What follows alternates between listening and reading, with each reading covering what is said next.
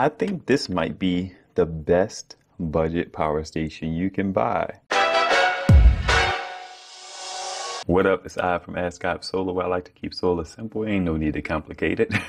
This GoLabs i200 was sent to me by the company, and I've been wanting to make this video for a while, but I think this might be the best budget power station for those who are like a little light on coins, or you're just mindful of your coins. We gotta be mindful of our money, you know what I mean? 256 watt hour device, not 300, but I won't nitpick. It has a 60 watt PD port that's bi-directional, so it can output 60 watts. And if you turn and you plug something into it, it can take 60 watts in. That's really convenient. It also has a 30 watt non-bi-directional input, so that means you can output 30 watts to that. It has a couple quick charge ports, couple 12 volt 5521 ports. It charges over 5521. They do include the AC charging cable, the DC charging cable, and the solar MC4 charging cable. Man, don't get no better than that, right? Has a diffuse light on the side. You know, it is what it is. Diffuse lights are good. That's a good thing. Let me not trip. They say it's a pure sine wave inverter. It's 200 watts, not 300, but I mean, it's still nice. It's still nice, but it's a 200 watt inverter. Whereas like some other ones have a 300 watt inverter in them. One interesting caveat that you need to know, there is no button for these DC ports. They kind of auto sense and then they turn on when they need to. You turn the device on with this button right here instead of it being a button that corresponds to this one. Typically on the GoLabs series, at least the R300 that I have, the power button is like somewhere over here. Well, that's annoying. It's dead. I get it. Jeez. Yeah, this is the GoLabs R300. The power button is right here. AC is over here. DC is directly above it. That's directly above that. And then the light button is back here. I'm used to that layout. It took me some getting used to this button being here. This DC button turns this on and these 5521 ports on, and the light button is right here. So it's a very interesting placement of buttons, but you get used to it, right? I have never had a problem with these ports. These ports work fine.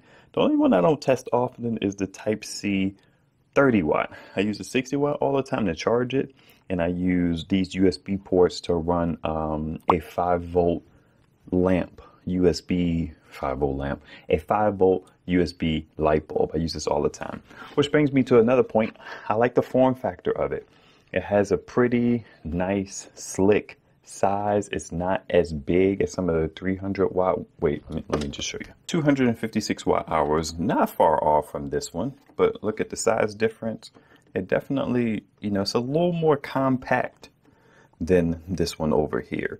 So this one will make a good travel companion. I talk about this in another video, but I have this 60 watt kind of 6 fold out panel that's really travel friendly.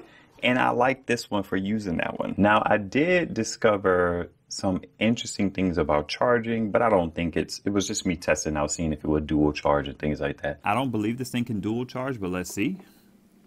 I've never tested this. If it can, that would be dope.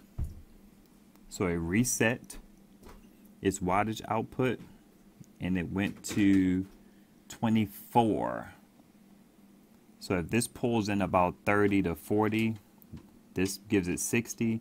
It should be giving it about 90, but it's not. I think we got all the hardware out of the way. Now let's talk about why I feel like this is the best budget power station. Let's deal with a little bit of pricing first. I don't typically like to deal with pricing because pricing fluctuates, but I have seen this thing really affordably priced. This one has been really affordably priced too. But when I do the math on these, this one comes out to be a little bit cheaper. I actually have some calculations I'm gonna put up on the screen, and it shows how much this costs per watt hour. And I think it's like about 10 to 12 cents. Just look at the screen. You could do your own comparison. Now, let's talk about some other ones that come to mind. All right, just the GoLabs i300, which I have right off screen. That one has pretty much the same features. It has a 60 watt bi-directional port, 30 watt PD port as well. But some people have talked about and leaned toward, myself included, thinking about that GoLabs R150. That one does not have a pure sine wave inverter. It only has one 60 watt PD port So the interesting thing about that is once you're using the PD port, you can't, that's it. You have no other option to use a USB-C PD. So if you're using the PD port to charge it in, which is very convenient if you want to power dump into one of these power stations, you're out of luck for any other PD port. So I like the fact that this has 2 ports. You think about something like the Jackery 240.